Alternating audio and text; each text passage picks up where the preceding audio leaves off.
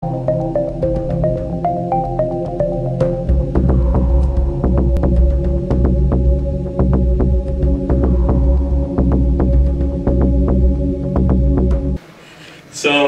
we'll get started. We've got a very interesting talk. Certainly you'll get a lot more information from our guest speaker here this morning, and lots of time for questions. I think the booths will remain open.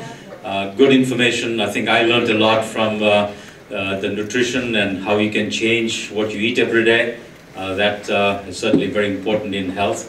And with that, I'll basically get our talk started. Dr. Milner, please. Thanks. Welcome. Thank you very much for coming. My pleasure. Thanks a lot. So actually today we're going to sort of give you a little brief introduction to the South Asian Heart Center, and then sort of discuss the science behind the recommendations. So we're going to talk a little bit of what we do, why we do what we do. But we're mainly going to talk about how is it that we are addressing the epidemic of cardiovascular disease in this population of risk. So this actually sort of some disclosures. This is where I went to medical school, but according to new regulations, I need to tell you that I am actually have received some consulting fees from Quest Diagnostics and Boston Scientific, where I'm dealing with Boston Scientific with access to healthcare for disadvantaged groups such as women and other minorities. So this is what we're talking about. We're talking about South Asian heart disease. It is very common where people tell me, yeah, Southeast Asia. So there's a very big difference. We did fight a war in Southeast Asia. We never have fought a war in South Asia. That is, South Asia means the Indian subcontinent, and Southeast Asia we're talking about Cambodia and Vietnam. So we're talking about individuals from India, Pakistan, Bangladesh, Sri Lanka, and Nepal. That's about over 20% of the world's population, and there are about 3.8 million South Asians in the USA, over 500,000 in the Bay Area. Now, this population actually holds 60% of the global burden of coronary artery disease, and by 2030, it will hold 50% of the world's population for diabetes.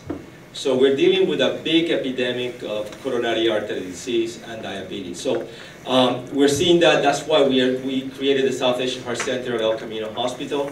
What we were seeing in the early 2000s was that we were seeing young South Asian engineers, 44-year-old, typical South Asian engineers, showing up in the El Camino emergency room with a heart attack, without the typical risk factors for coronary artery disease.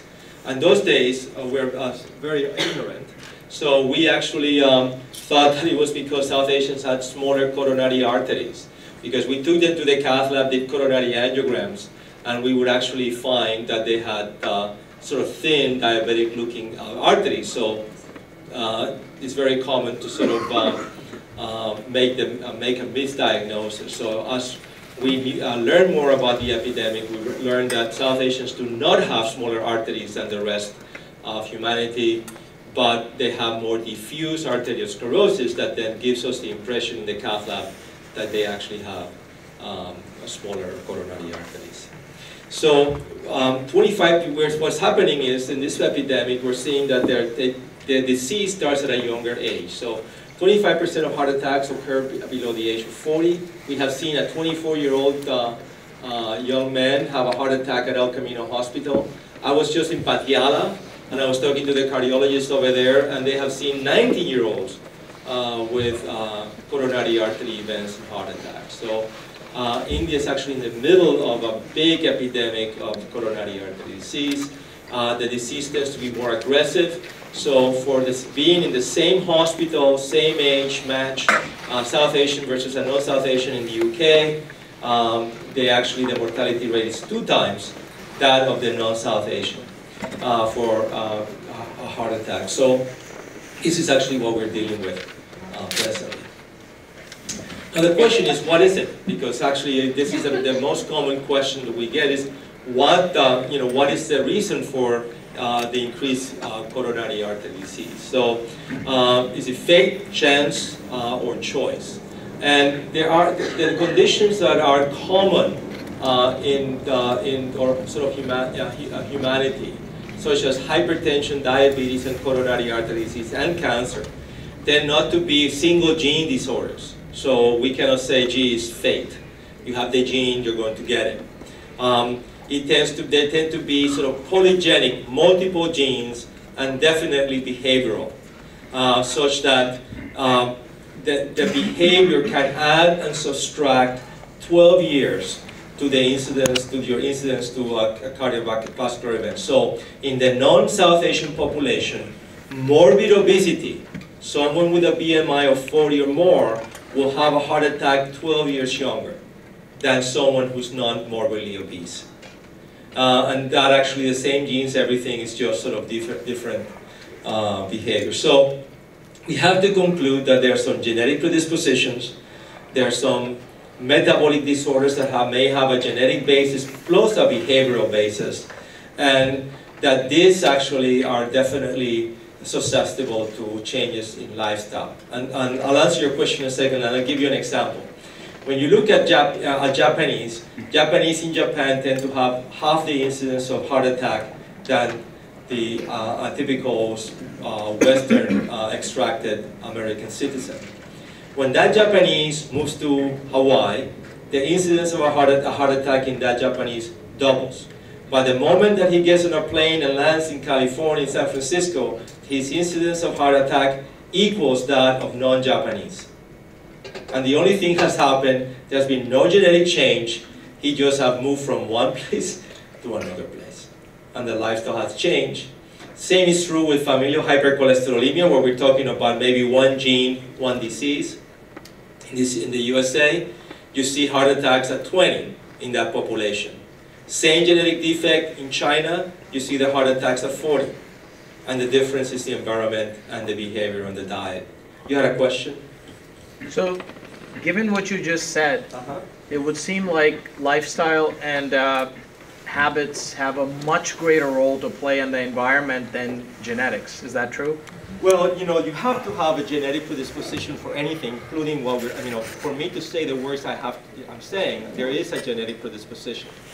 But the fact is that there is a significant data that suggests that these diseases like hypertension, diabetes, coronary artery disease, and cancer tend to have significant behavioral etiologic factors. Would you say majority? When Yes. I'm trying to understand, majority of it has to do with lifestyle, smaller percentage has to do with genetic. Of course it plays a role, but it's a smaller percentage. That is correct. Okay. Yeah. So, and the thing is, and actually at the end of this talk, that the take-home message is, the thing you have to remember is 12 years. You can add or subtract 12 years to your longevity depending on how you live. So what is playing here is 12 years of longevity and many more years of quality of life. But one of the beautiful things about longevity is that you cannot make a statistical mistake. You're alive or you're dead. There's nothing in the way. There's no sort of middle ground there, and that's what we're talking about here.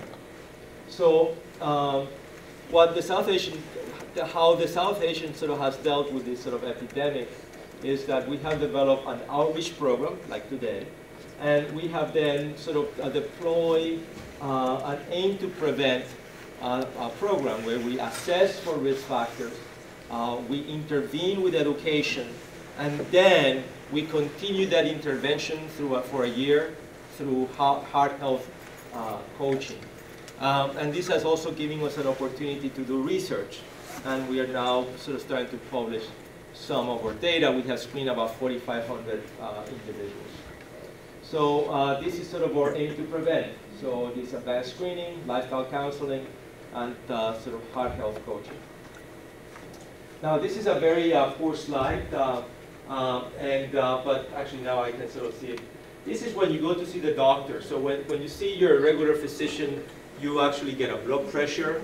If you're lucky, they'll measure your waist circumference. We measure BMI by measuring your height. Medicare wants every revisit now to include a height and a weight so that we can calculate the BMI, and doctors are getting paid by our government to do that, along with other things, believe it or not. And we get a total lipid panel. We get a cholesterol level, LDL, which is thought to be the bad cholesterol, HDL, the good cholesterol, triglycerides, and blood sugar. But actually, that is actually very self-limiting. It doesn't tell us the whole picture. And Ashish has been working beautifully with the iceberg. He saw that movie, you know, that talks about hitting an iceberg on a ship. We have actually created this, sort of this iceberg cartoon, and this is what we get you at the South Asian Heart Center.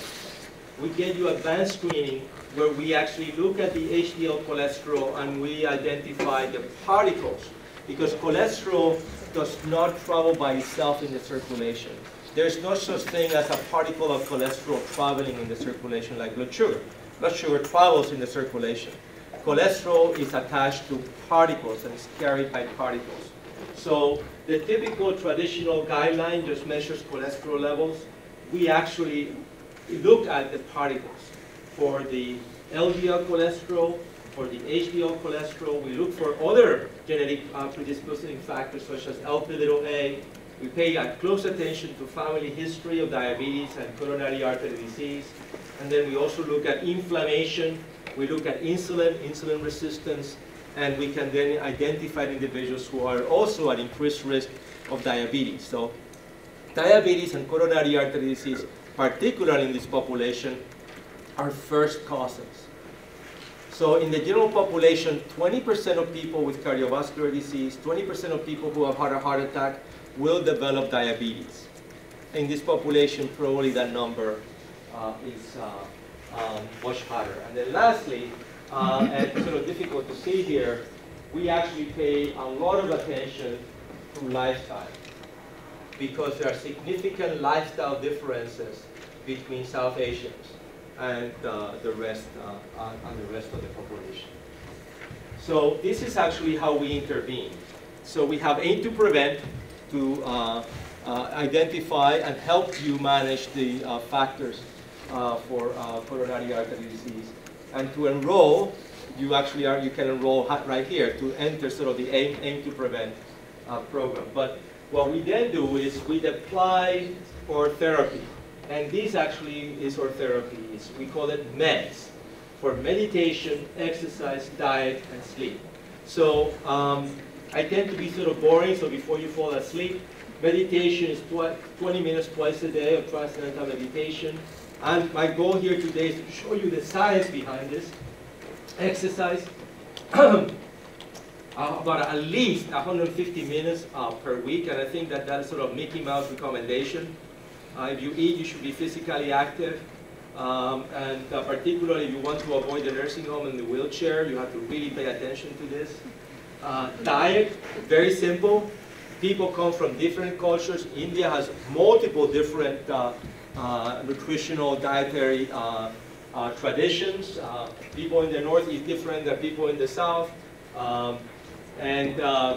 But take-home message is 2 fistfuls of vegetables, 1 fist of fruit, 12 nuts daily, and no soda.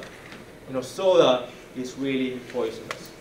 So that's really, you know, that's the, where there are very few no's in the South Asian Heart Center recommendations, so there are only 2. Don't smoke, don't drink soda. That's it. And then sleep. 7 to 8 hours of sleep.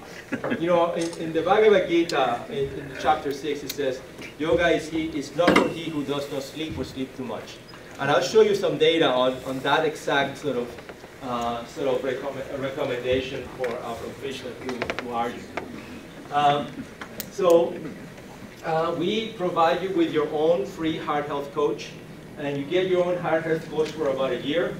And this heart health coach gently monitors and motivates you to sort of apply the meds program. And you get interactions monthly, quarterly, and you get all these sort of touch points. It's voluntary. You can also say, just leave me alone. I decide that I want to be FAT and watch TV and eat pizza. But we will encourage you to sort of leave those habits if you want. We find your passion. Well, we help you discover your solutions. So we also work with your primary care physician. We mentioned that we don't practice medicine at the South Asian Heart Center. So our participants are known as participants. They are not known as patients.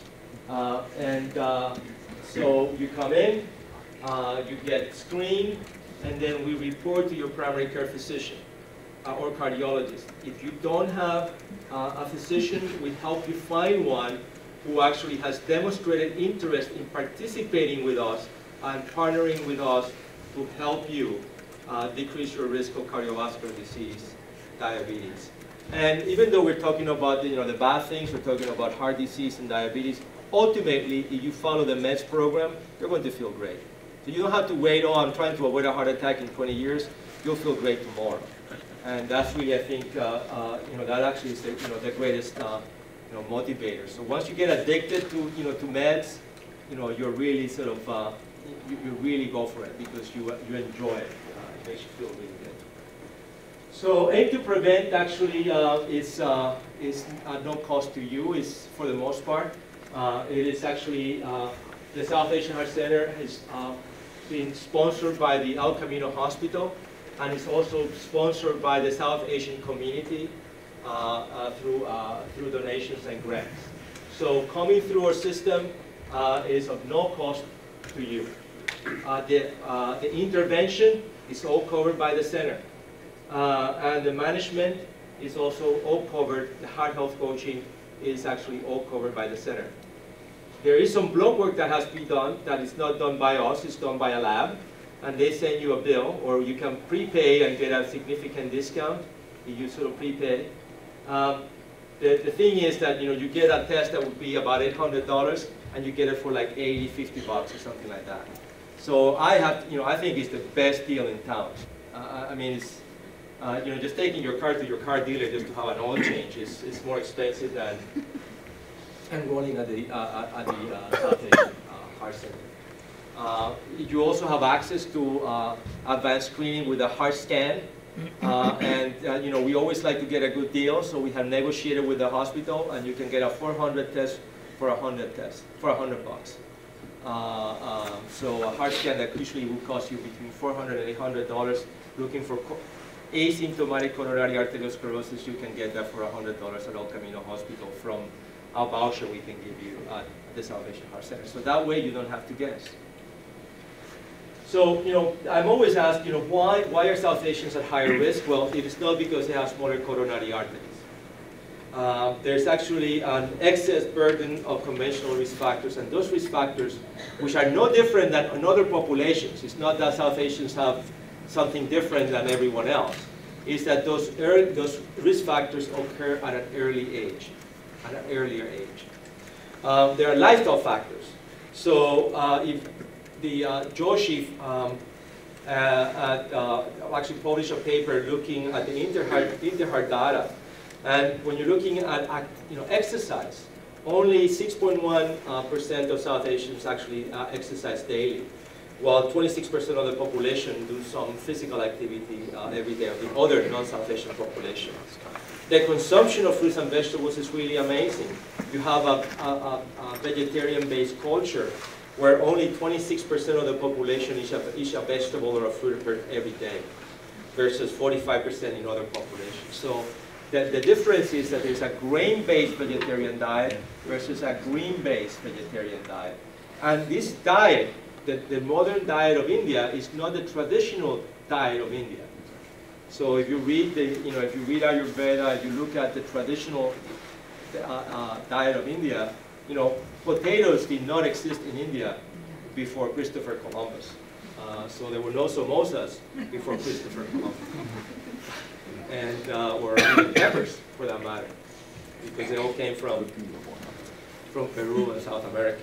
And then there are also some genetic predispositions, such as higher levels of Lp(a), which increases your risk of cardiovascular disease, particularly if you have low levels of good cholesterol. So this is actually, this is where our office is, on the second floor here. You're always, you're welcome to sort of sign up and sort of come and visit. So this is actually your mission statement. So this is, this is what we're trying to sort of provide, and it's to reduce the high incidence of heart disease and diabetes in the South Asian population. And we try to do that through a culturally appropriate program that raises awareness through education, evaluates risk with advanced screening, and facilitates lifestyle changes with heart health coaching. So that is actually what you're sort of buying in. The side effect of doing this is actually you'll feel great, and you may even get a license, you never know. So what we're going to do now is to sort of go over the science behind our TLC program. Our TLC program, or Therapeutic Lifestyle Changes, is actually what I would consider to be your sort of owner's manual to successful aging and longevity. We were born without a book. We have tried to create those sort of books, throughout human history, where we have been given sort of rules on how to live.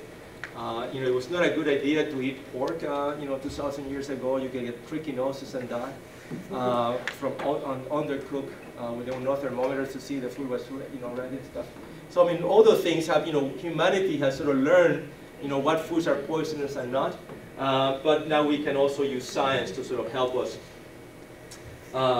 better understand, and that's what my goal here today would be. So our therapeutic lifestyle changes deal with activity, exercise as medicine, diet, and we'll be talking about the diner versus the dinner. When we, when we talk about diet, most of the time we're talking about what is in front of us, and we rarely ever pay attention to the person who is sitting in front of the plate. And the fact is that how do you digest your food, how much exercise you have done that day, how well you have slept that day, all play a role on how you digest that food. And you all know this from your normal life. I mean, everybody knows this, that you've been sitting around all day watching TV, you're not going to digest if you have been playing soccer and coming back, really invigorated and sit down and have a nice meal. And you'll sleep better too if you have exercise and all that. And then also rest. We'll talk about the benefits of sleep, and we'll also talk about rest while you're awake. And that is actually what we call meditation. And we'll go over the different forms of meditation and the science behind, particularly one of them that has been incorporated at the South Asian Heart Center. Now, our curriculum is based on this study that was published in 1980. And this was published after 25 years of study. So in Alameda County, 7,000 subjects were followed for 25 years. And the interesting thing is that the investigators survived those 25 years. They themselves experienced successful aging and were able to write their paper. But what they did is they actually followed these 7,000 individuals for factors associated with survival for 25 years and successful aging. And successful aging was defined as the capacity to live in an autonomous way. That is, live by yourself, in your home, take care of yourself. And you think about it, as we age, that is our biggest danger. Loss of freedom. That's what disease really ultimately leads to. Loss of being able to take care of yourself, dress yourself. And the enemy, I mean, I think that the dreaded thing is to end up in a wheelchair in a nursing home because you cannot take care of yourself. So these were the 7 factors. They are adequate sleep, 7 to 8 hours per night, regular vigorous activity, maintaining a recommended weight, no smoking, non or moderate alcohol consumption. Moderate alcohol consumption was defined here no more than 5 drinks per day. Eating breakfast days, no 6-pack. You make it to the 6-pack, you're done. And eating meals regularly, not snacking. I don't, it's good for a cow, but not good for a human. Be sure all day long. So, do you recommend no snacking at all? In other words, people have breakfast, lunch, dinner, because you know, at least personal experience, I found that if I do that, even if I've had a great breakfast, lunch, and dinner, I still feel hungry, especially if you have an active lifestyle. Yeah, so actually, you know, to answer your question, and I commend you, you don't look FAT, so you may be doing something right. But the thing is, what we mean by that is, it doesn't have to be 3 meals, but it doesn't, in snacking is different than having, if you sit down and you have a meal, it's different than if you are eating a See's candy here and having a potato chip there, and you don't never have a chance to sit down and have a meal. So you can actually have 4 meals. And in, you know, in Spain, the 4th meal would be a merienda, where at 3 o'clock, 4 o'clock in the afternoon you sit down and have another mini meal before you have your 10 o'clock meal at night. Okay. So that, you know, that is still, Understand. that's what we're talking about. We're not, what we are talking about is not having any meal and then just eating all day long. And actually that is very common today in today's workplace, where that's what actually people are doing. Now, the data that come, you know, remember we talked about the 12 years? Well, here is 11 years, but still close to 12. So if you're a 45-year-old man and you have fewer than 3 habits, or 3 or fewer of those habits, you were expected in 1980 to live to 67. If you had 4 to 5 habits, you were expected to live to 73. 6 to 7 habits, you were expected to live to the age of 78. And the difference between the two is 11 years. Question? Yeah. It says regular vigorous activity, 3,000 calories per gram per kg per day. Yes. So In extra physical activity. yeah, so for someone who is 100 kilograms, let's say, 100 kilograms times 3,000 calories. That would be 300 calories a day, extra. Or extra. Well, you see what happens is that a kilocalorie is a calorie with a big C. Oh. Okay, so this is a small c. So it's just you know, what is a calorie with a c and what is a you know, a calorie with a small c. And we're talking about you know big C's. But that's how they presented the data and how you know I presented the data to you. So it's really. But then it's too little, Dr. Molina. I mean, it's 300 calories of exercise per day. Yeah. Oh, okay. Of exercise per day. Not burning 300 calories per day, because you burn 200, you know, you burn about 2,000 calories per day. But if you actually multiply that by 7, that is actually 2,100 calories extra per day. And actually, there was a Harvard study looking at exercise in 16,000 Harvard graduates. Showed that doing 2,000 calories per week actually enhances your longevity at the age of 74 by about 49%. So it's all, you know, it all matches that. And the thing is, you know, it's very easy to eat 300 calories like a candy bar, and it's not that easy to burn 300 calories. I mean, you need to do a significant jogging for 30 minutes, you know, jog 3 miles to burn 210 calories. So, you know, just putting that into perspective. I tell my patients that it's actually easier to gain weight than to lose weight. And that's actually, that's a bummer, but that's the way it goes. Well, bummer in this kind of land of milk and honey. Not bad if you're living in the middle of the desert. Go ahead. Can you explain that in layman's terms, in terms of activity, how many minutes per day, or how many minutes or hours per week? So we'll get to that. Actually, I'll show you a little bit more data. This is actually where our curriculum comes from. So what we'll do now is we will be talking about sleep, we'll be talking about exercise, we'll be talking about things you put in your mouth, like meals, breakfast, and we'll be talking about medication, which is not part of that stuff. So this is actually, as promised, talking about exercise and medication. And we'll talk about where was the first research study done showing the benefits of exercise. And then we'll sort of see what the benefits of exercise are. So I already sort of defined sort of successful aging for you. but I think that it's really important for you to realize what are the factors that explain longevity.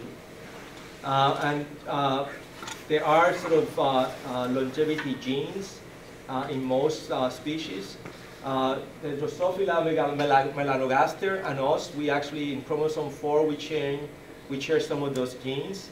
But you know, the genes can only account for a quarter of your longevity. And the rest is sort of, you know, how you live. And I told you, you know, for example, this morning I gave the example that 2,000 years ago, humans lived 20 years. Average life expectancy was 20 years was an old person. Now it's 78. The genes haven't changed. But in the meantime, we discovered refrigeration. More importantly, sewers were, you know, developed, and vaccination. So those three things explain, not the better doctors or anything like that.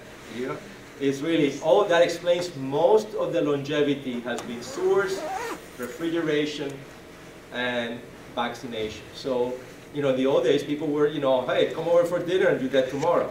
So that actually has sort of significantly changed. Now, coronary artery disease and heart attack, it's actually, as we discussed, it's a multifactorial process. There are multiple risk factors, and they are all additive. And this is actually a slide from the InterHeart trial looking at 15,000 people with a premature heart attack. And you see that if you smoke, your risk of a heart attack goes up threefold. If you have diabetes, 2.5. So smoking is really bad for you. Hypertension, 2 times. Bad cholesterol, high LDL, low HDL, threefold. If you combine smoking, diabetes, and hypertension, it goes up 13 times. If you combine all of the 42 times. If you're also obese, 69 times. If you also are stressed out, it goes 130 times. So might as well put pine box by bedside. So you know things sort of add up that way. What is the ApoB? ApoB is LDL, Oh, yeah. and ApoA is HDL. So in this study, because people were non-fasting, they actually just measure, they did not calculate. So when you go and you get that traditional thing up on top, the LDL cholesterol is calculated. In here, they measure it. And they measure it as ApoB, which is really the real way of measuring LDL. And they measure ApoA, which is another way of, not so good way of measuring HDL, but now, this slide shows you can go the other way. If you don't smoke, your risk goes down 65%. If you eat fruits and vegetables, it goes down 30%. You exercise, goes down 14%. You have a little bit of alcohol, 9%. You actually don't smoke, and eat fruits and vegetables, goes down 76%. You actually, you add exercise to that, it goes down 79%. You have a little vino to that, 81%. So, I mean, you can go one way, and you can go the other way. And if you take Lipitor, it goes down 30% only. So, you know, I mean, there is great power to sort of a lifestyle, you know, a lifestyle routine. Now, to show, you know, to sort of demonstrate that again, there were 2 studies about 10 years ago, actually 11 years ago now, 12 years ago, looking at the prevention for diabetes and physical activities for individuals who were predisposed to getting diabetes. They randomized 3,000 people. They separate them into 3 groups: placebo, metformin, a drug that sort of makes you more sensitive to your own insulin, and exercise and diet. The exercise and diet group had a 58% reduction in heart and diabetes over a 2.8 years period. Very impressive. They actually, it was a 5-year study. They had to stop the study after 3 years because it was unethical to tell the people who were taking metformin and who were taking the sugar pill that exercise and diet was good for them. So they had to stop the study and tell them that exercise was good for them. So they had to stop for that reason. Now, this is the only slide we'll be talking about smoking. Smoking is really bad for you. We talked about those 12 years, but if you have a family history of heart disease and you smoke, you actually decrease your life expectancy by 15 years. So that's sort of right off the bat. You die sooner, there's more money for us for, for Social Security later on. Now, how about sort of changing your lifestyle in midlife? That was a study actually that was published in the Archives of Internal Medicine. I think it's really important because it is possible that you can say, gee, things are sort of, you're done. In midlife, there's nothing you can do if you have lived poorly. So they actually looked at 16,000 participants, and what they found, they looked for 4 factors. Eating fruits and vegetables, regular exercise, having a BMI that did not put you in the obese group, and not smoking. And what they found was that in this population, in this country, about 8.5% of the population met those 4 criteria. The same is true in Europe. This has been replicated in... It's on the wrong mode. Actually, no, yeah, it's on the wrong mode. What is that?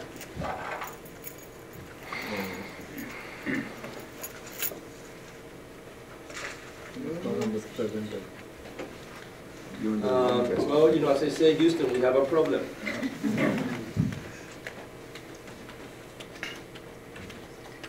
So I'm actually going to sort of, let's see how it goes. Yeah, we're cool. So, so what they found was that they were able to counsel individuals, and after 6 years, 8.4% actually did change their behavior to meet those 4 criteria.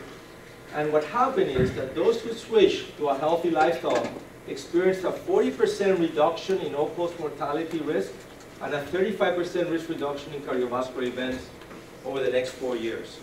So that's very, very impressive. You actually can increase your mortality rate by 40% versus those who did not meet those 4 criteria. And so there is actually a benefit of sort of changing in midlife. Now this is where we actually did the first study, and this was published in 1953 in the Lancet. So as you know, this is a double-decker. The double-decker has 2 civil employees, the guy who drives and the guy who's the conductor. I don't know what they call a conductor, there's no orchestra, but the conductor goes up and down staircase to pick up the tickets. And so they have same sort of salary, same work environment. Conductors are a little bit more stressed out because they're sort of dealing with people and trying to sort of get their tickets. But what they found was that the drivers had a significantly higher incidence of cardiovascular events than the conductors. And if they had a cardiac event, the drivers had 2-fold the mortality than the conductors who were more physically active. And this is actually the first study demonstrating the health benefits of physical activity. That study was then replicated in the USA, again in Oakland, in the port of Oakland, in the days that people who were unloading ships had to do physical activity. Now they sit on a machine and no one is moving. But they actually found that those guys who were really burning a lot of calories at work were actually had sort of the same kind of data. Now we cannot do studies at work because nobody's physically active at work for the most part. So this is actually another study looking at the level of fitness and mortality. So this was actually a study that was done at the Cooper Clinic, and they actually did an exercise stress test, a Bruce protocol exercise stress test on about 10,000 men. And what they found was that they were able to separate people. They did 2 exercise stress tests 5 years apart. And if people were unfit on the first and unfit on the second stress test, they were compared with people who were unfit and then fit, and people who were fit on both exercise stress tests. And actually, this is actually the mortality rate. The people who actually were the fittest on both exercise stress tests lived the best at the least mortality rate. People who were unfit and then became fit had a significant drop in mortality, and people who were unfit unfit on the second actually had the highest mortality. That's been also been replicated for women. So this is actually the conclusion that they came from this study, and that is for each 1 minute that their subjects increased on a Bruce protocol treadmill test, they enhance their longevity by 8%. So if you have an exercise stress test today, and you come back and you do an exercise stress test 5 years later, and you exercise longer 5 years later, what that means is that there has been no biologic aging, and that at 5 years later you're expected to live longer than you actually were expected to live 5 years before. And that is actually great power of exercise as medication. From the Harvard study that was not quoted over here, and looking at about 1,000 kilocalories of increased activity or metabolic units, that actually decreases your mortality rate by 20% per 1,000 calories that you burn per week in exercise. So if you're actually burning 2,000 extra calories, then that decreases your mortality rate by 40%. And that effect is greater the older you are.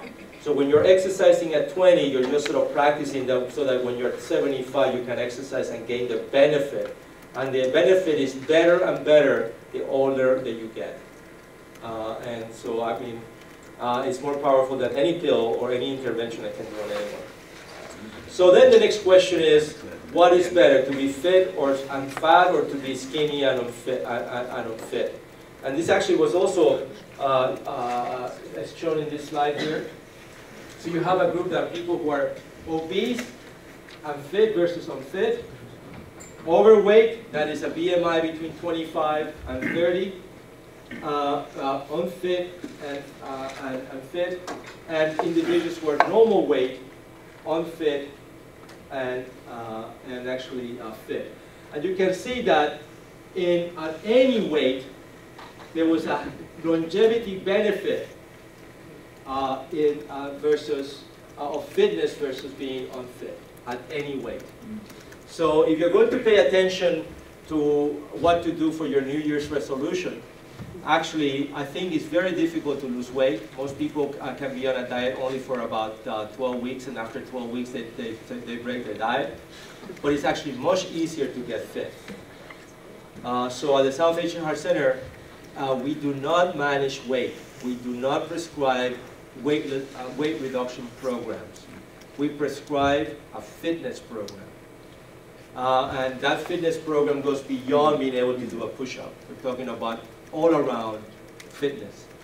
And so that actually is, we define fitness as the capacity of the individual to rise to a challenge, both either psychological or physiological.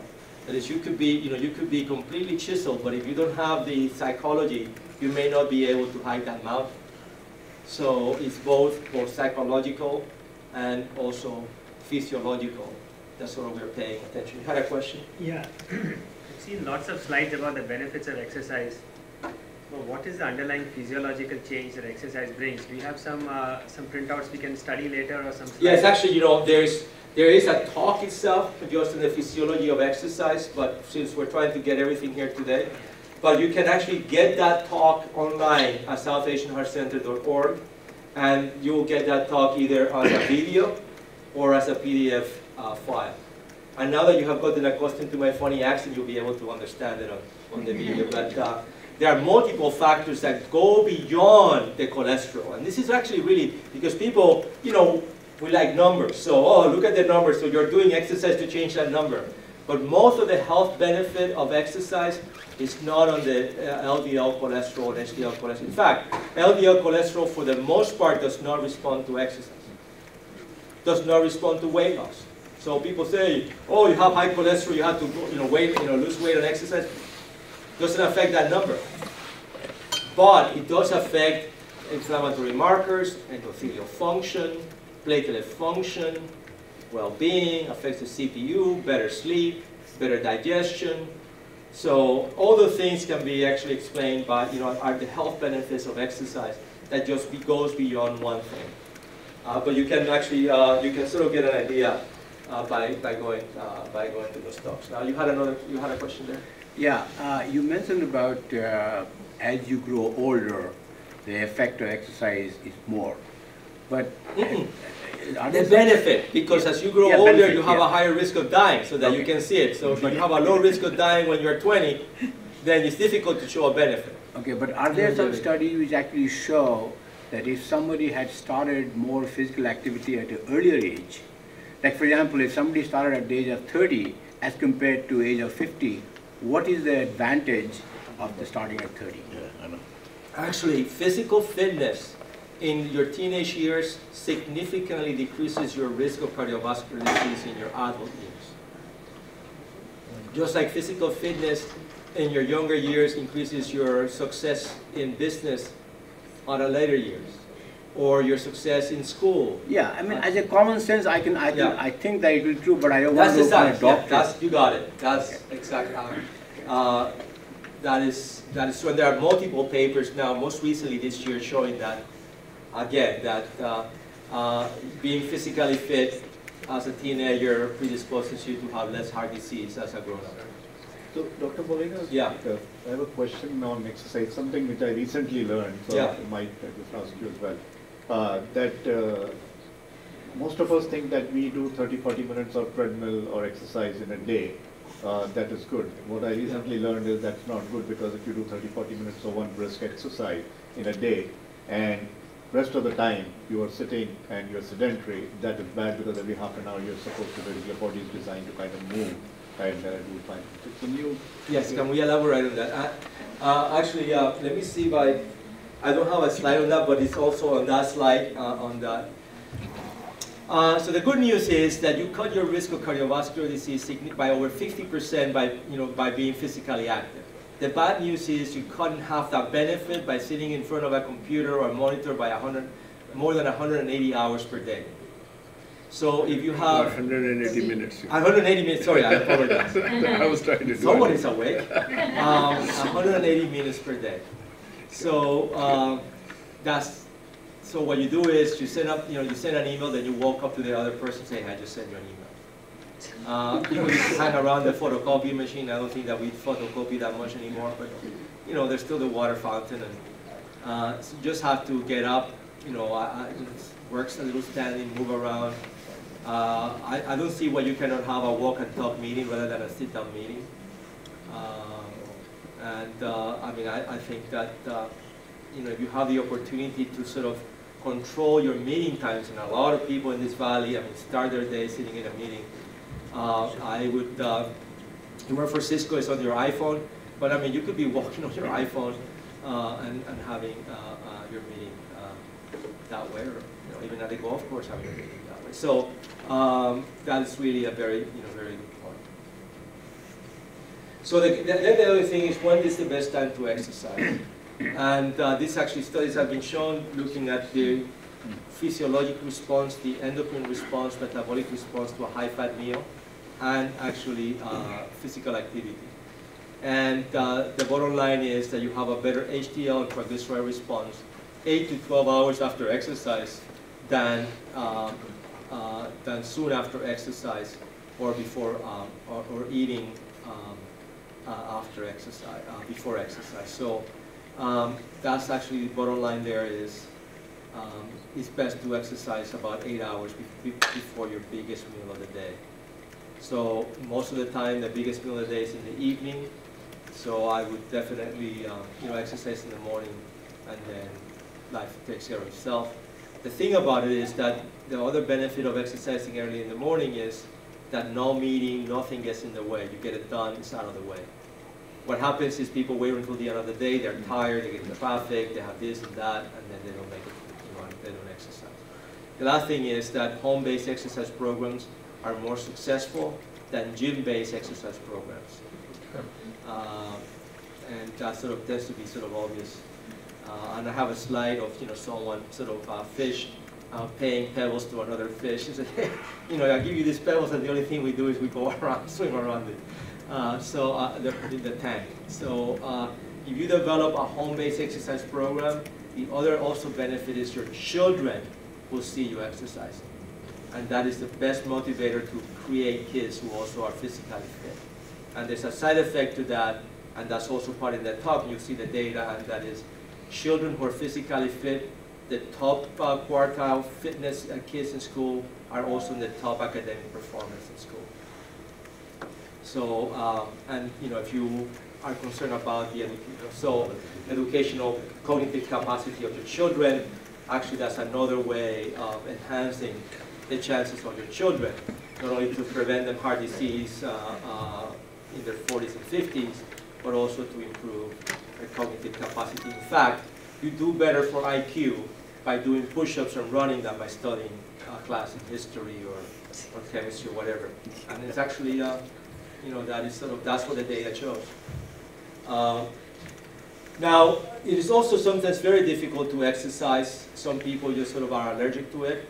So the best thing to do, and this actually comes from Canada, is to buy a dog. I would recommend a terrier because they drive you crazy if you don't take them for a walk. And most people who are dog owners actually tend to meet the criteria recommended 150 minutes per week of exercise. And that is sort of what this Canadian study showed. So we are now going to move on to the diner versus the dinner. You can think about your car. You would not put bad gasoline into your car. You would not put in you make sure that you pay attention, change to your oil. You put high quality oil into your car, and the same should be true for or fuel. There's really no magic diet. You always see all those promises walking out of Safeway on the side here. The latest diet. People before and after. But that before and after then has another after, which just sort of goes away. We also have to think about the bottom line is what I tell my patients is just eat like at the time of RAM. So if you forget everything here, just if you have a high quality meal that actually is a dairy-based diet rather than a sugar carbohydrate-based diet, you're better off. In the times of RAM, there was no homogenization. So milk would have cream up on top. That cream would go to ghee. Ghee was used for cooking, medicine, and fuel, with the ghee candles that are still in use. And then the rest was pure protein. There was no fat there. And that goes into paneer, which you should be able to make at home.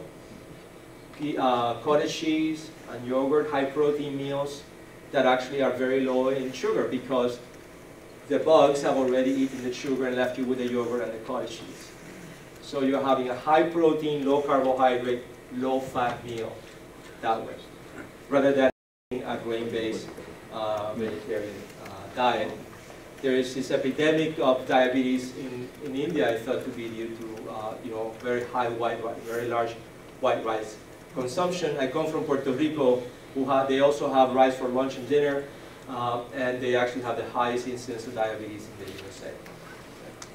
So we're eating our ways to the grave.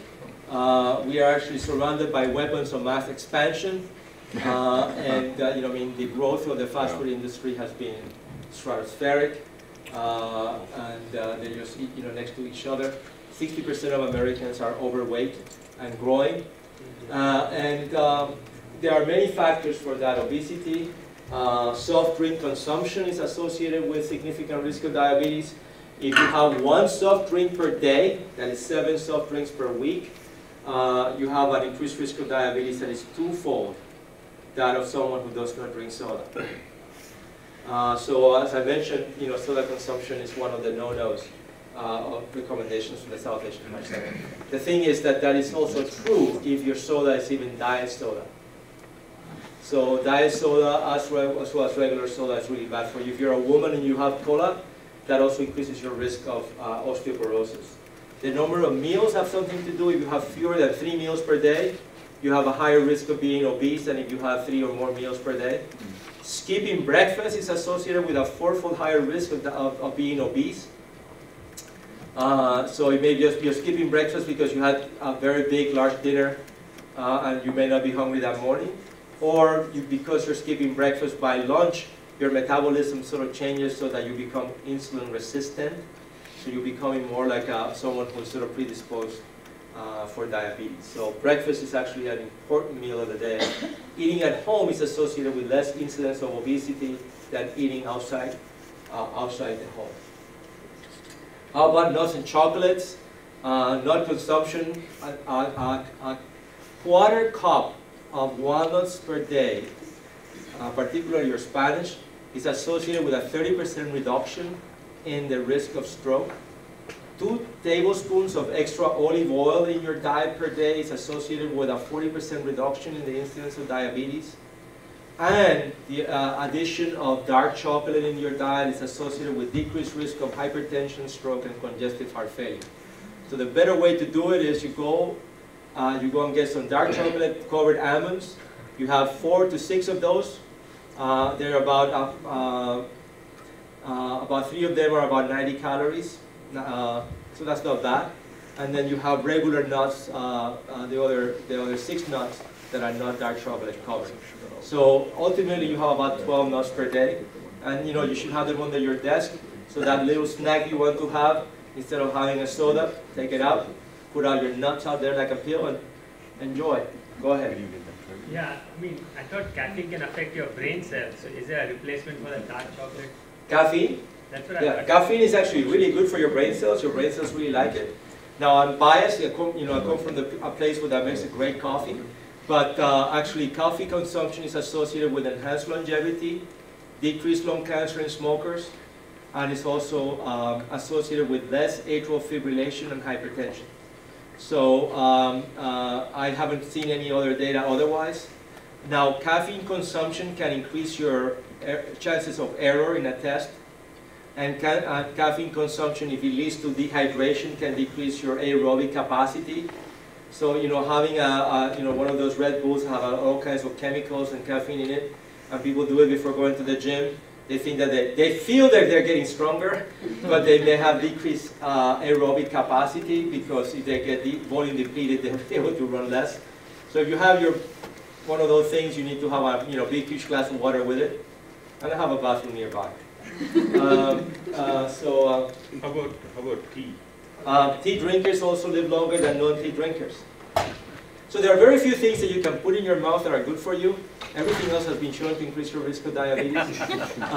But coffee and tea, I guess, are okay. But if you're putting a lot of milk and a couple of spoons of sugar in a cup of tea and having it 3 times a day, is that? And that may be actually. Because that's how most people drink tea, I think, in our community. Another disclaimer: if you're a smoker and you're having coffee, that coffee will protect you from having a little bit of protection from lung cancer if you don't add milk to it. If you add milk to that coffee and you have your cigarette, that coffee will not be protected. I don't know why, but that's what the data shows. Now, going back to sugar, and this is actually, I may be kicked out of the church, but a teaspoon of sugar only has 25 calories. So believe it or not, that teaspoon of sugar is not the bomber. It's not the poison. The poison is that the typical American has 22 extra teaspoons of sugar per day. The typical high school student has 34. And that is mainly in soda. So, forget about that teaspoon of sugar in that tea. That Coca-Cola has a gazillion ones. Yeah. So, it's true. I mean, if you're having coffee or tea all day, you're having cremora, which is actually, which is like poison. You see, it's palm, all these tropical oils that have been sort of further hydrogenated that make into those fake milk. Might as well actually pine bugs by bedside. But if you're, having a little bit of, non-fat milk, and boiled milk with a chai, and 1 teaspoon of sugar, I don't think that's going to be that bad. But if you're, if you're a Cuban and you do like this, the sugar into, then that may be bad. Go ahead. So, in nuts, everybody talks about walnuts. Walnuts, because that was just the American Walnut Association, California Walnut Association donated the walnuts to the Spanish study that was published in New England Journal last year. But if it's any, because of capitalism, every nut growing association has sponsored studies showing that their nuts are good for them. So in Ayurveda, you're supposed to start the morning with 9 to 12 soaked peeled almonds every morning, which we are thought to be very shazadic. But anyhow, you were saying something. But you talked, so almonds, I was going to say nuts are all nuts is okay, but then cashews are supposed to have some excessive amount of fat? No, actually, cashews, for reasons that are unclear to me, have a bad reputation. Cashews, actually, they may have a bad reputation because they're New World nuts rather than Old World nuts. They actually come from Brazil. But some of the best cashews are now grown in India. Super duper cashew. And the thing is that cashews have to be processed because they're actually poisonous. Varnish is actually made of cashews. So they have to you have to remove the varnish from the cashew, but not from the nut itself, the cover.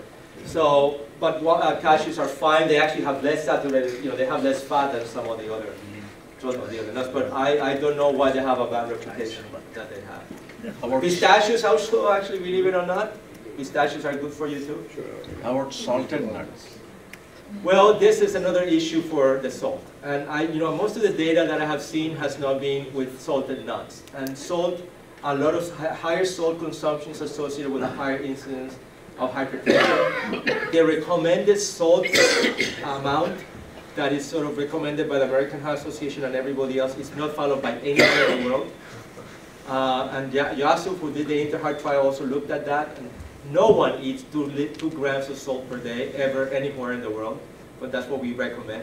So you just have to sort of be, cautious and avoid having excessive salt. Now, you're playing tennis all day, it's okay to have some salted peanuts.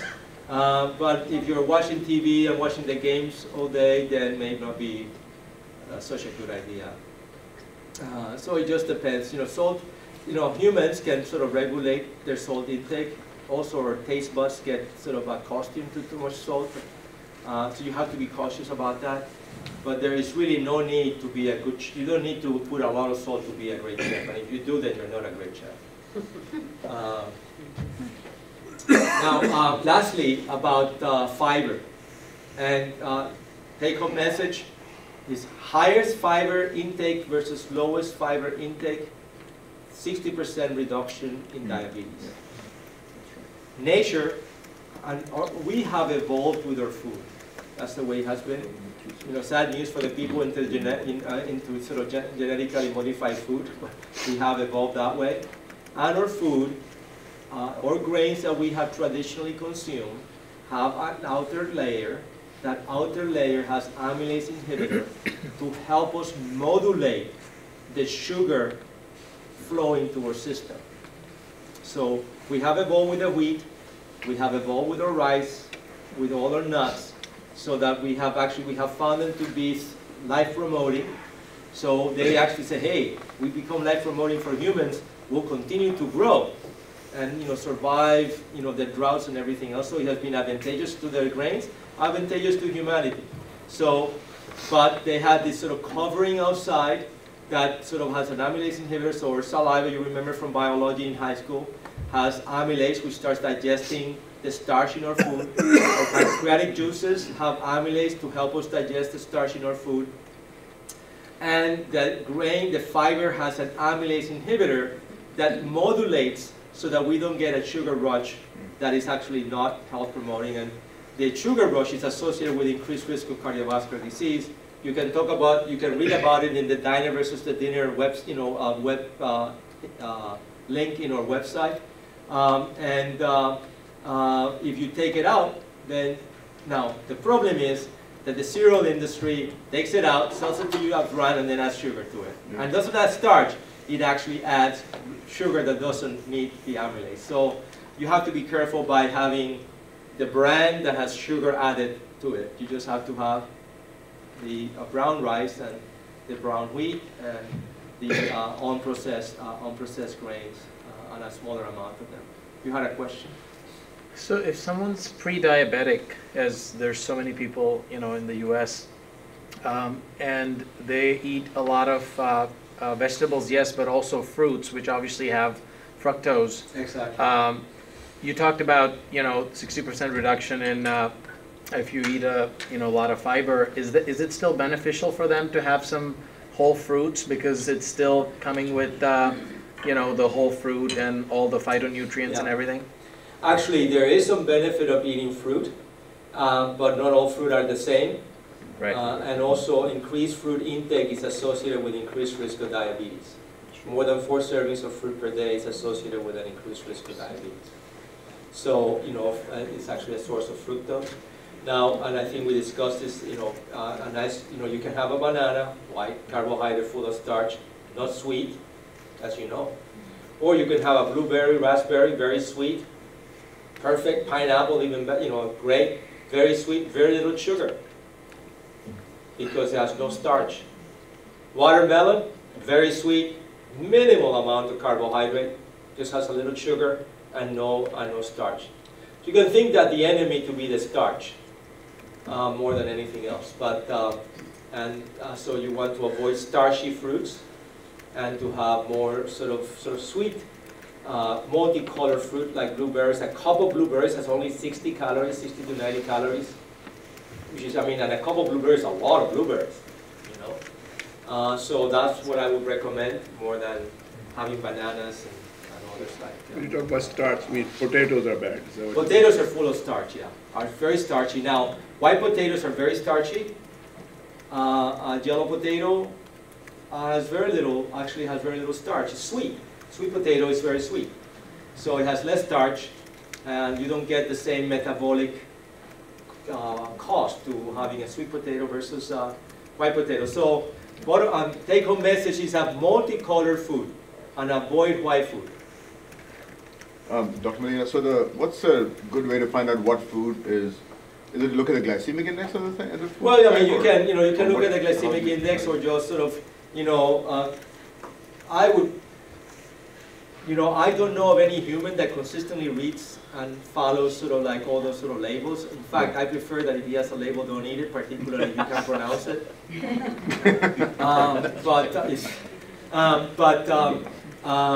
My suggestion is 2 fists of vegetables, 1 fist of fruit per day, 12 nuts daily, and whatever is left after you eat all that, then either if you want to have a little protein and grain, that's cool, that's fine. Bread, a little bit of that, just having a good time.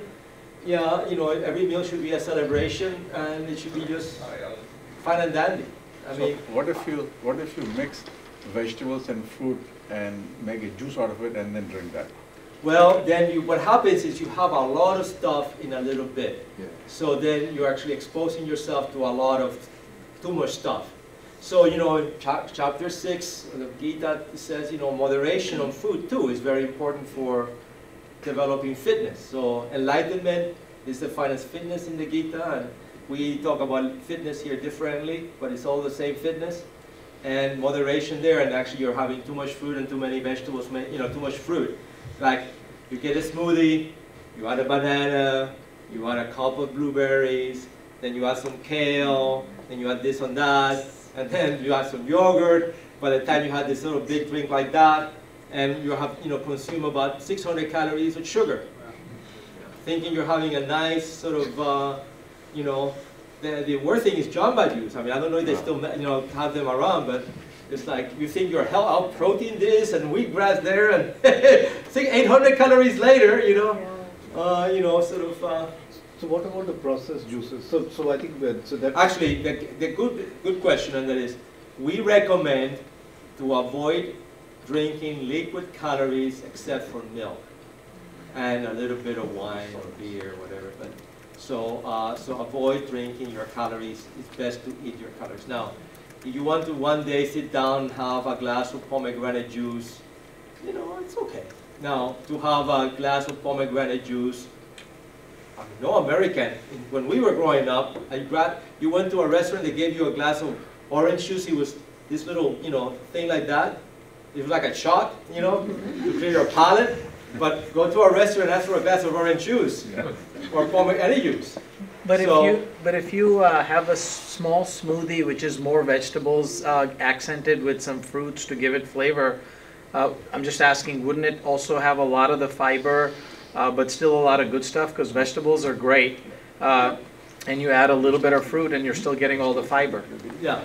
Right? That would be fine. Yeah. That's super. The thing is I don't know of any American who has a little of anything, but that's true. But, I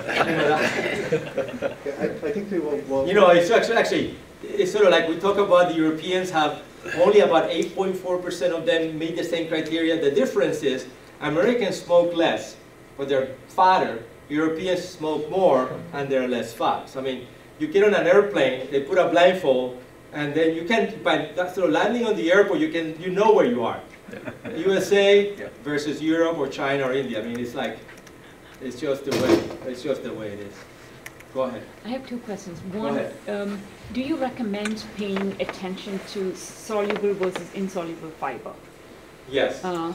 And two, when you exercise, you lose potassium, rigorous exercise. Yeah. So is it worth drinking raw coconut water or something like that that actually gives you potassium in liquid calories? So I want to answer the question on potassium. Potassium is the most common electrolyte in cells. So the cells, the intracellular space, is actually potassium rich. Sodium poor and potassium chloride rich. And, you know, when we have an action potential, is exchange between those two. So, and this is actually, please don't quote me, there is actually more potassium in a steak than in a glass of orange juice. Because there are more cells, I mean. So, but we, you know, the Floridians have, you know, are selling orange juice on the basis of the benefits of potassium. So we actually have increased potassium in our diet is associated with decreased incidence of hypertension. Not a question about it.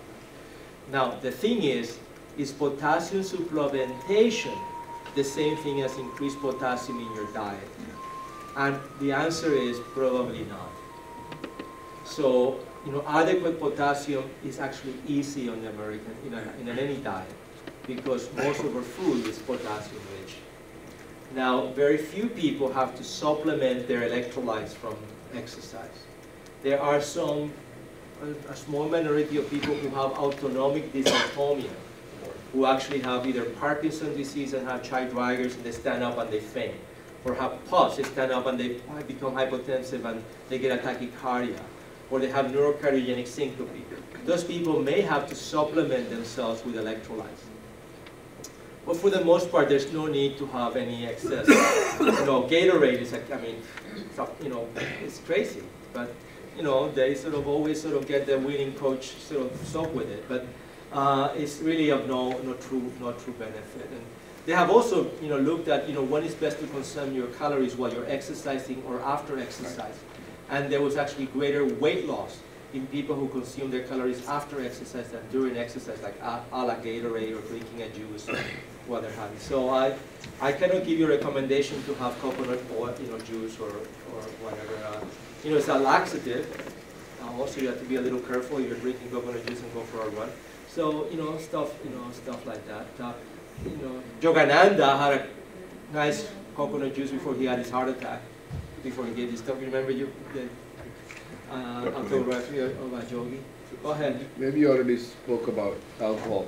Is there any data based on some studies not sponsored by the alcohol industry? that you can actually, I have to tell you a story. I used to give talks about the health benefits of alcohol. And I actually used to have, but the disclaimer is, my family had been in the alcohol industry. And I actually was a co-owner of a winery, so that's a disclaimer. However, as I was giving my talks about the health benefits of alcohol, I then, I asked my patients who are 90 years old how much they drink. Rarely have I met a 90-plus-year-old patient who drinks. That's just the bottom line. I mean, I've never met 90-plus-year-old people, who are drinkers. And the health benefits of alcohol is actually it's sort of interesting. You get a benefit until 2 drinks per day. And then after that, your benefit disappears. And that's mainly for men. There's no real health benefit for women from alcohol, because every drink increases your risk of breast cancer by 8%. So, the French paradox is not because of the wine. The French part, because the Scots drink more alcohol and more wine than the French. If you see Masterpiece Theater, they're always drunk, and drinking. And so it's not the alcohol. It actually, there are other factors. And like Northern Europeans, like the Scots, share some of the genetics that the South Asians share the Lp(a) that increases our risk of coronary artery disease there too. So, but those alcohol, alcohol is part of our culture. It tastes good. I tell my patients that it's safer to have a Budweiser than a Pepsi. That I believe. So I actually, that's sort of, I actually had to sell all my stock on Coca-Cola and Pepsi because what I lecture about now. But let me talk a little bit about stress. And this is actually a nice way of sort of defining stress. We don't know what stress is.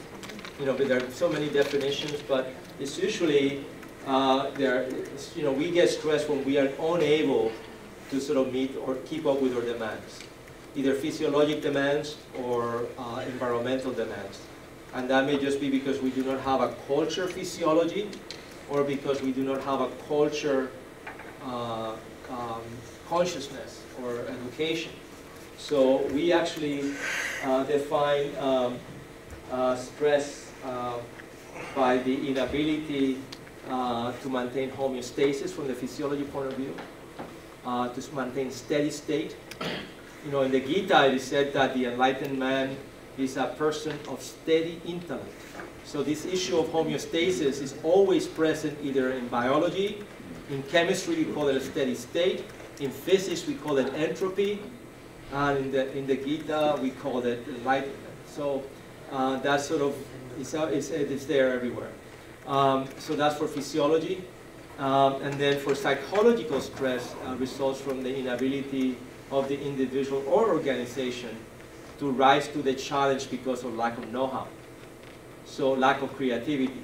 So to avoid psychological stress, it is of benefit to be awake and alert and to be creative. So if you get a problem, then it's not a problem if you know the answer or if you can figure out the answer by your creativity. And then instead of a stress, it's a joy. So people say stress versus distress versus eustress. It's only eustress when you can actually meet the challenge and survive and overcome the challenge. And that's actually not stress. That is actually being creative, intelligent. So there is great benefit to intelligence, creativity, and education. So in that respect, we're going to talk about rest. We're going to talk about rest while asleep. Remember that at the Alameda 7, they talk about 7 to 8 hours of sleep. And we're going to talk about rest while awake, achieved through meditation. We're going to talk about the different techniques, and then we're going a little bit overboard, but over the time. But we're like unlike Fidel Castro, I talk a lot. So these are actually the 6 stages of sleep, there is actually, they're just here sort of to remind you that actually sleep is a dynamic process. It's actually an active process. Everything sort of sleeps, it's sort of that rest is actually apparently very important in the animal species. The thing that you may remember, this is actually just sort of interest. This is mainly for the guys. The first part of sleep, this transition, that 1 to 5 minutes where you're sort of falling asleep, you have these theta waves. You think you're awake. You think you're awake during those 1 to 5 minutes, but that's the time that your spouse kicks you because you're snoring and you say, "I'm not sleeping, I'm awake." So I'm sure you have sort of experienced that. This is actually where you get this 5th stage of sleep is REM sleep, where you have this sort of dreaming stage.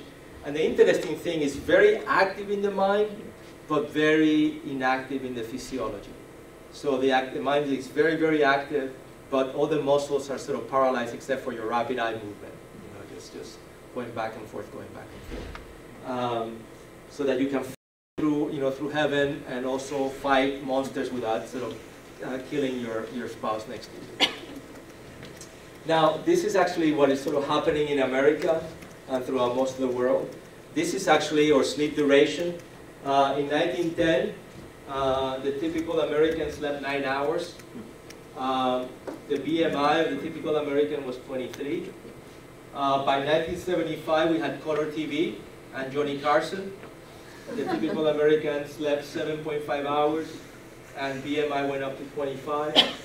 by 2005, we had the iPhone. The typical American slept 6.8 hours, and BMI went up to 27. So the less sleep we have, the fatter, the fatter we get.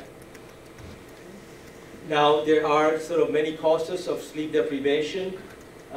Insufficient sleep, like staying up at night, watching TV, surfing the net, or fragmented sleep, carrying a beeper, getting checking your email in the middle of the night, or actually having sleep apnea. That leads to excessive daytime sleepiness, which leads to neurobehavioral deficits, so cognitive dysfunction, performance deficits, and for our purposes, cardiometabolic problems like increased obesity, diabetes, and coronary artery disease. And I will show you some of that data. So this is a great experiment that the Department of Commerce makes every year in the USA. So this is actually a slide showing accidents. And in the orange, you see the day after the time change in the spring and in the summer, in the fall. So you can sort of see that this is the Monday before the time change, this is the Monday after. Losing that hour is associated with a 2- to 3-fold increase in accidents. That actually continues to grow through the summer. So then so we're talking about 2,600, we're talking about 4,000 by the end of the summer. Then Americans get an hour back of sleep, and the incidence of accidents starts going back down very quickly. A week after, it goes down. So, thanks to our Department of Commerce, we do that experiment every year. Why does it continue to go up, you think? Yeah. There's more driving.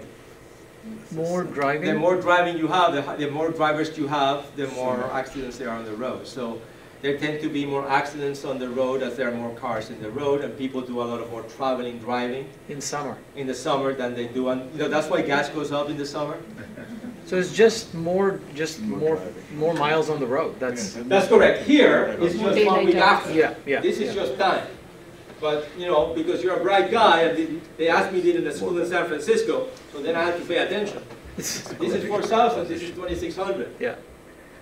So, but one is the summer, at the end of the summer, and the other one is, makes sense. Go ahead. Is it good to sleep in the afternoon? The question is the power of napping. And that's controversial. And there is some benefit, people have demonstrated scientific benefit to napping, but there's no benefit if you're napping because you're tired, you have sleep apnea, you need to take a nap. So it's actually cultural napping probably is of greater benefit than need be napping from being ill. Children have different requirements. Pregnant women have different requirements. In Ayurveda, napping is not recommended. You're supposed to be awake and alert during the day, and you're supposed to be awake with the sun and asleep with the So I mean that's Ayurveda. So if I don't have the scientific answer, then I'll give you this. Or I'll make it up. The thing about Ayurveda though is that you know things either because of time or because you do an experiment. Right. So we have never done an experiment showing that aspirin gets rid of a headache, or we all take an aspirin and gets rid of our headache without an experiment. But time has shown that aspirin is good for headache. So, and it's sort of funny, colchicine or quinine, you can buy, in the old days you could buy quinine for muscles, but because muscle cramps, but because there was no experiment on the use of quinine for muscle cramps, you cannot buy quinine anymore. You have to buy quinine for malaria, which costs like, $12 a pill. Take it for your muscle cramp, which you can buy in Canada for $5 a 30 pills. So anyhow, that is actually the way it goes down. Let me just show you here about sleep. So in the Gita it says, yoga is for he who does not sleep or sleeps too much. So in our human physiology, this is a sweet spot, 7 to 8 hours. People who sleep less than 6 hours, or incidence of hypertension starts to go up. Incidence, particularly in women of cardiovascular disease, tends to go up. People who sleep more than 9 hours, incidence of diabetes and incidence of cancer goes up. So That is actually this, the sweet spot. This is on average 7 to 8 hours is the sweet spot. 9 hours or more, diabetes and cancer. 6 hours or less, hypertension and coronary artery disease. Now, some people with sleep apnea, they sleep in less than 6 hours. They have fragmented sleep, and they actually also have an increased risk of diabetes. People with sleep apnea, on average, untreated sleep apnea, live 7 years less than the expected longevity. So sleep apnea takes 7 years of life expectancy. Now, how about resting while awake? We're talking about meditation. They are actually, in 1972, as hypometabolic state was described, which was sort of associated with non-focused alertness or attention. So it was called restful alertness. There are multiple types of meditation. There is actually focused attention or concentration, and that's very commonly seen in types of meditation such as prayer, praying the rosary or chanting a mantra continuously. That sort of concentrative or focused attention. That itself has its own EEG kind of pattern. There is contemplative meditation, where you are open monitoring either your physiology, with mindfulness meditation or Vipassana meditation, where you sort of open monitoring, or you're contemplating love and compassionate meditation that the Zen Buddhists like to do. And then there is transcendental, where you actually, the game plan is to lose the object. So one is to focus on an object, observe an object, and the last one is to lose the object. And that's sort of automatic self-transcending. And I think there's a typo here, in case you want to pick it up. We're not trying to lose anything off, we're just losing the object. I learned that one, I have to change that one actually. So in focused attention, you tend to have sort of gamma waves. In open monitoring, you have sort of theta waves. And in autonomic self-transcending, you have more sort of alpha waves in the EEG. So we defined stress sort of physiologically and psychologically a moment ago. But this is actually what we mean by this. Stress results from the inability of the physiology to maintain balance, a steady state, and or homeostasis. The psychological stress results from the absence of creativity when the individual organization is challenged. So the game plan is, when you're talking about steady state, you know that everything is always moving. So you just want to maintain it with minimum move, so your temperature is always steady.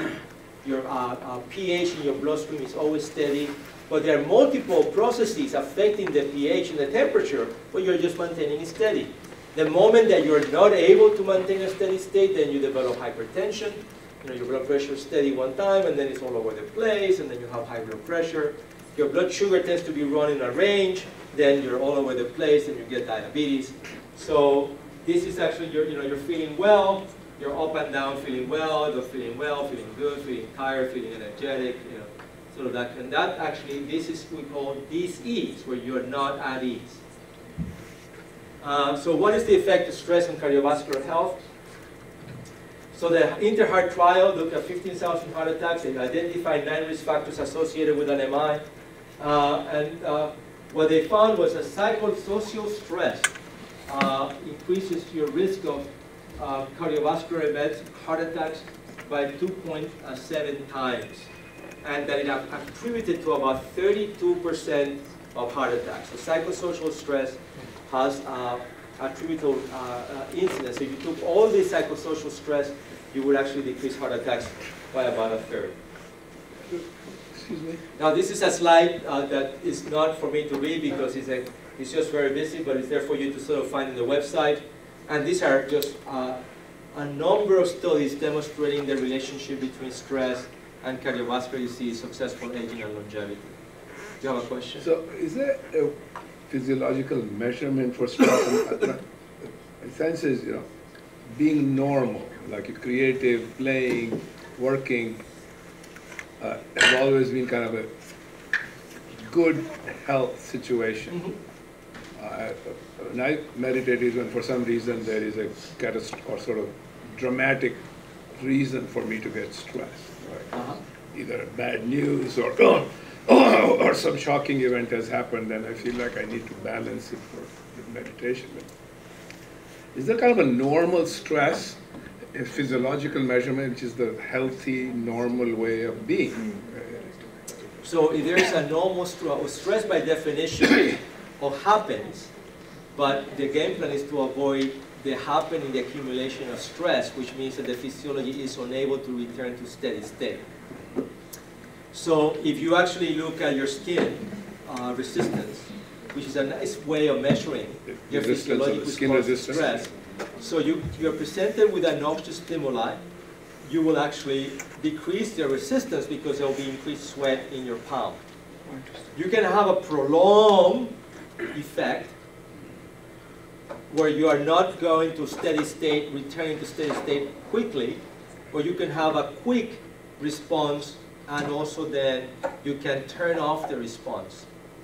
So that second is actually a more normal, less stressed, versus the first one suggests that the physiology is not able to return to homeostasis. So there is no question that we are continuously affected by the three doshas, creation, maintenance, and I mean there's all these processes, all these reactions continuously going through. So the question is, can you maintain them in a steady state, or do they go out of balance, and then you're not a steady state? So, and then ultimately, things sort of break down and things happen. But the game plan is to avoid that and maintain that as to run as well as possible, as long as possible. It's like owning a car. You can own a car for 3 years, you can have it for 15 years. You obviously want to have a nice car for 15 years, more than only 3 years. So I hope that answers your, and the same is true for for the psychological, the psychological stress. And there are times when you can't control. And lack of control brings about stress, like the death in the family, disease. Sometimes some things happen, you have no control. But then you learn how to sort of respond. You always respond, and then you go back to a steady state. Someone almost runs a red light. You can be cursing that person for the next 5 hours, or you can just avoid the accident and just get going and just have a good time and not be bothered by it. So talking about meditation, this is actually a picture that I took out of Scientific American that was published in 1972. And in Scientific American, this article was written after an article in the American Journal of Physiology, but American Journal of Physiology did not have pictures. And Scientific American, I bought it on eBay for 12 bucks at the picture, so I show them to you now. So what they described was a wakeful hypometabolic physiological state. And this is actually individuals who were doing transcendental meditation. They were 36 subjects, each serving as their own control. And what they found was that the practice of transcendental meditation was associated with a drop in oxygen consumption during a 20-minute period of about 16%, and a drop in CO2 elimination.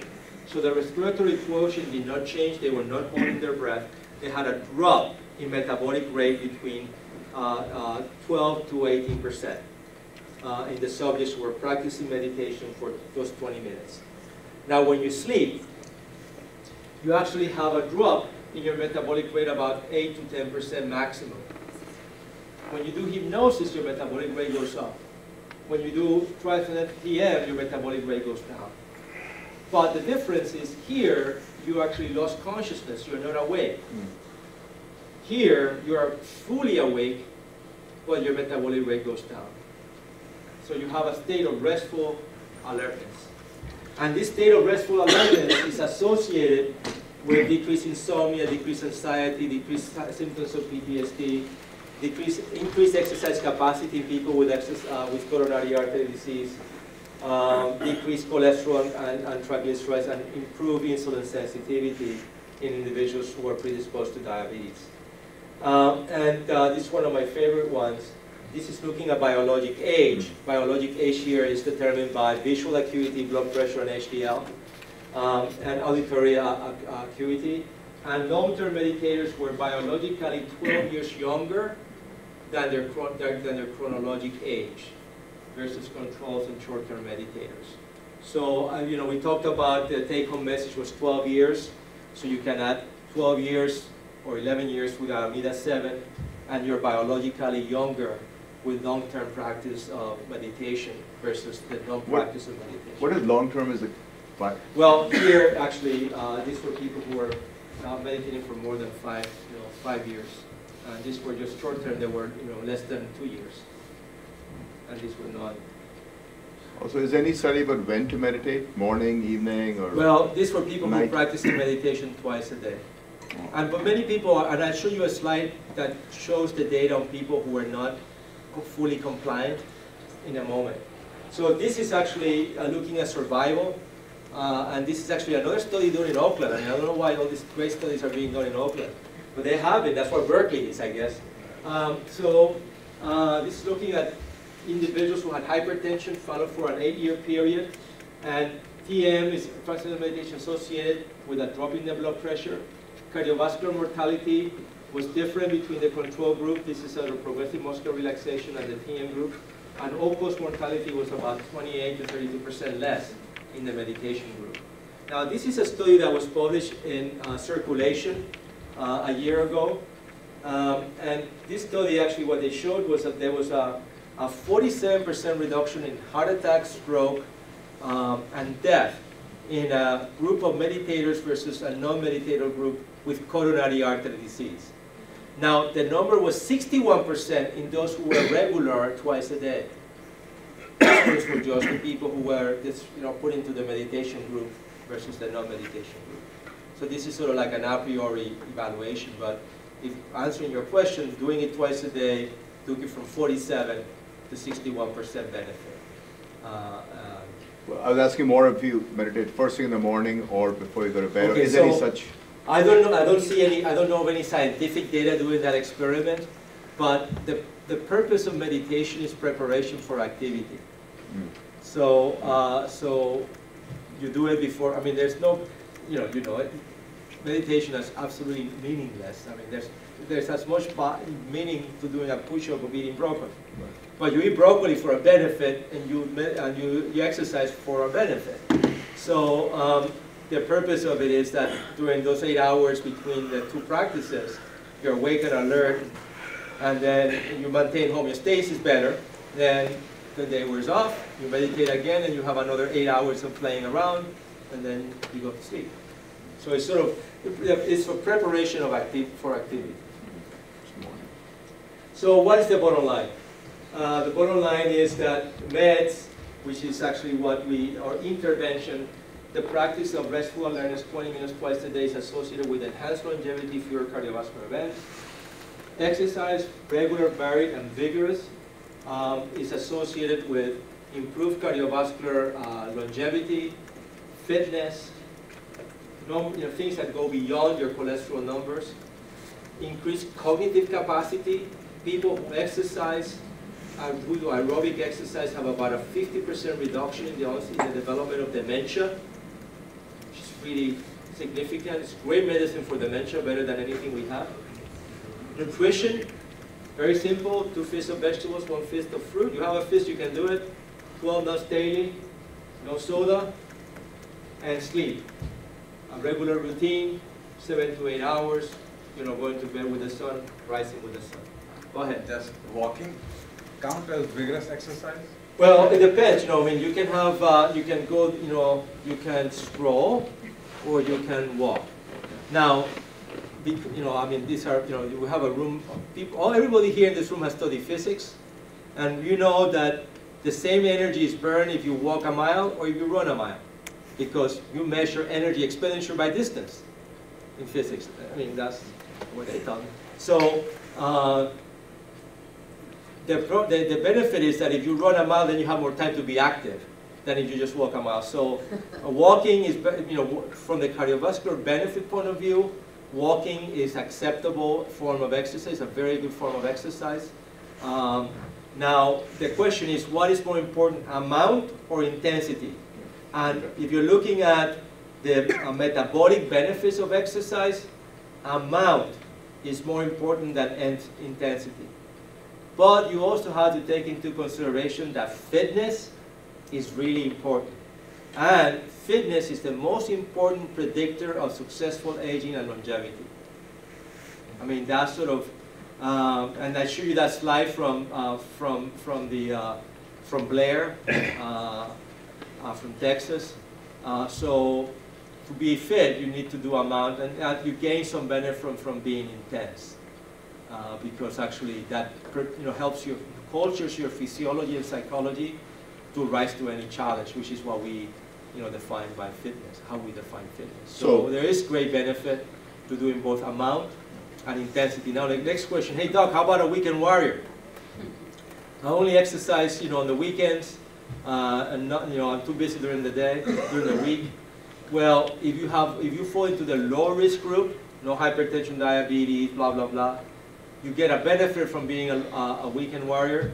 But if you fall into the higher risk group, being a weekend warrior is not a good idea. Bad things happen in the high risk group people being a weekend warrior. So it's good to then be exercising sort of regularly. So if if you have a coronary artery disease, it's best to exercise regularly and throughout the week than just exercising on Saturday. You talk about the animal protein, like chicken, fish, universally bad, or there's some benefit to a balance? Well, we eat too much protein. The requirements of protein intake are actually, there's no scientific data on the governmental recommendations for protein intake.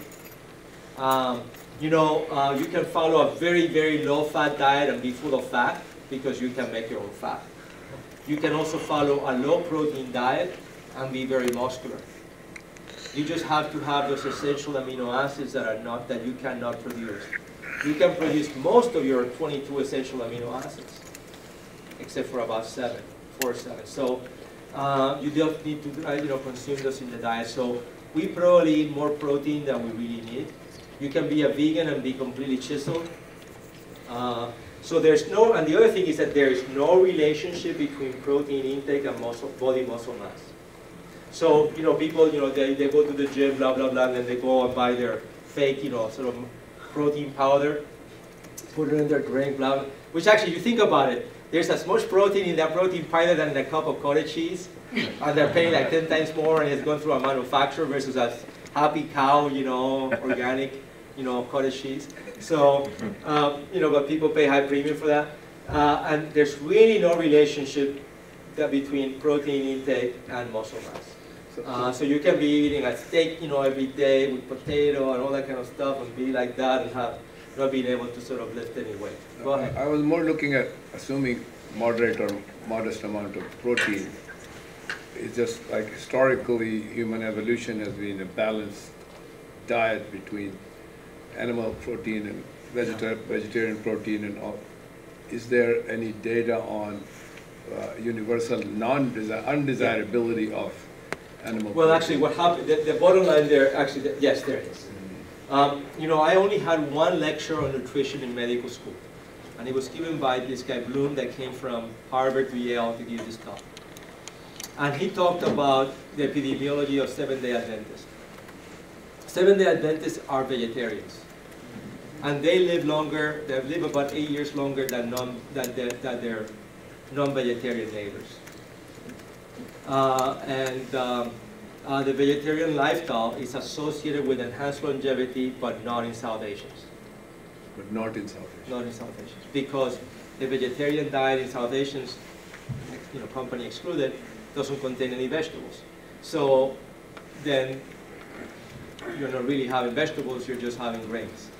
So that's a major issue.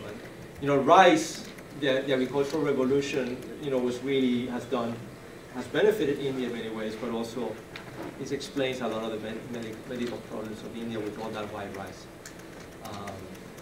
And that is a problem. All the ancient grains have been lost in many ways. And rice tastes really good, become the main staple in a lot of the population. And it's inexpensive. You know, they have done calculations like if they were to increase the tax on palm oil in India, how much coronary artery disease would be decreased. But they have problems with that because they affect the farmer. I mean, there's an economic repercussions of making food more expensive for the poor people. So, any other questions? So, Dr. Molina, you talked about like eating and all these things. What about the new medicines which are coming? I heard like there's things like, you know, you can have, you eat whatever you want and your arteries pull out. There are Dreno kind of medicines which are coming and kind of flush your arteries and you'll be like, you know, back to where you are. So, yeah. Can you? So, you know, I mean, actually, I like you, I read a lot of that when I go to Safeway on the side there, you know, and they're trying to sell you all those magazines. There is no pill that has made people live longer. Actually, statins for the most part are not, if you look at atorvastatin, it's not indicated for the reversal of arteriosclerosis.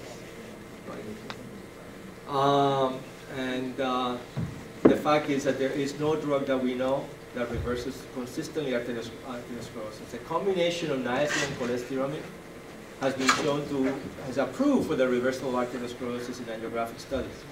But only there was a 16% decrease in the size of the plaque. So I think that there's great benefit. I mean, I make a my daughters are going to school. My daughter's going to school because of what I practice, my profession. But and I hope to provide a service. But the fact is, the medications that we have been shown to improve the quality of life of people who are ill. No question about that. But most of the medications that we use in cardiovascular medicine have been shown not to improve longevity, nor successful aging, and possibly successful aging by decreasing stroke. So the statins, the aspirins are great, decreases of stroke and heart attack by 30%. You still have 70% of those heart attacks.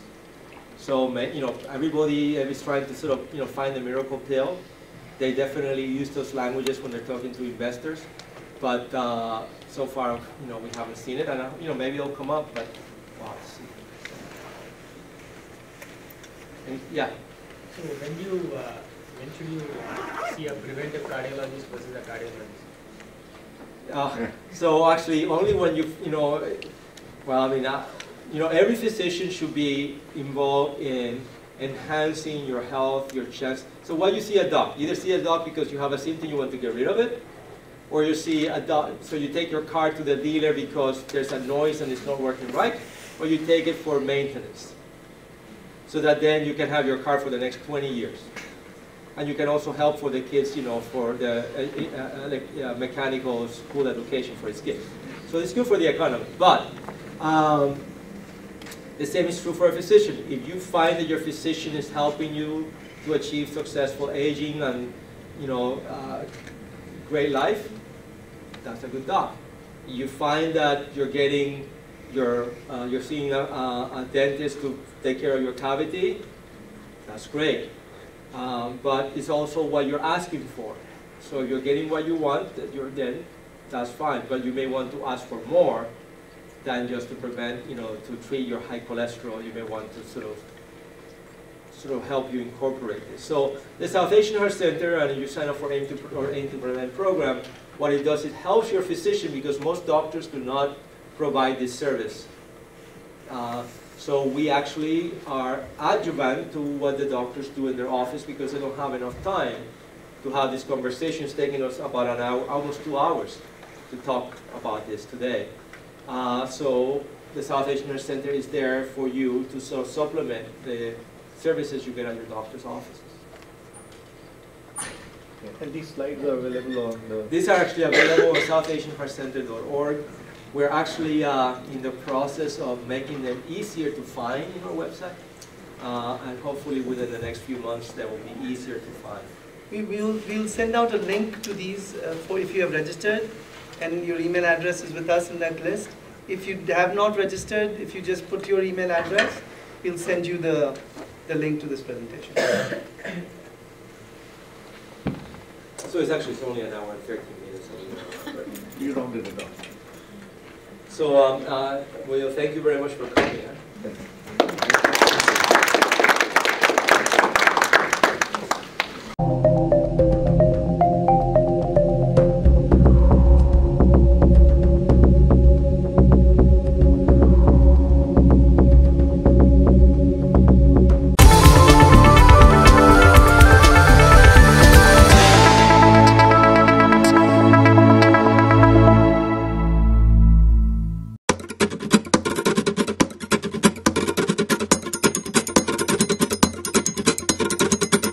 गिनको तद्धे गिनको तद्धे गिनको ता तरकता तदिम गिनको तदिम गिनको तदिम गिनको ता तरकता तदि गिनको तदि गिनको कर तरकता ता दिने ता तद्धे दिने ता तद्धे दिने ता तद्धे दिने ता तद्धे दिने ता तद्धे